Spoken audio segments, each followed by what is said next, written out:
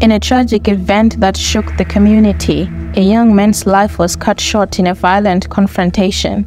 The incident unfolded in Bindura, a town in Zimbabwe, where two individuals' paths crossed with fatal consequences. The victim was a 24-year-old student named Chivinwa Makumbe, who was attending Ezekiel Good University, and his life was brutally taken by Chengetai Trinity Jimu, also 24, amidst a suspected love triangle dispute. According to reports, the conflict arose from a romantic entanglement involving a young woman named Rumbidzai Mangandu, aged 21, who was studying a law degree at Zimbabwe Ezekiel Good University.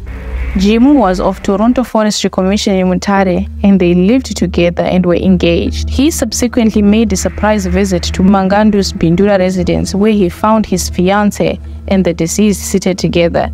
Jimu lost his cool and attacked Makumbe and fatally stabbed him twice with an unknown object, once to the forehead and another to the neck. He shifted his rage and went on to pour a bucket of acid on Mangandu, accusing her of cheating on him.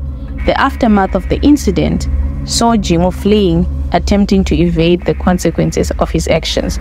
The police, upon being alerted, launched a manhunt for Jimu, who had gone into hiding. The couple's Mutare neighbors said that they were already having problems since Mangandu enrolled at the university in August 2018. The community was left to mourn the loss of a young student whose potential would remain unfulfilled. Mangandu battled for her life at a hospital in Bindura from burns that she sustained from the acid attack.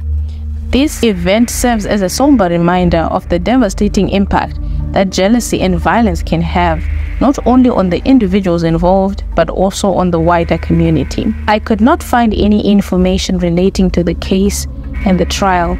I don't know if he was ever caught or ever arrested, or if he was tried. I don't know if Rumbidzai survived.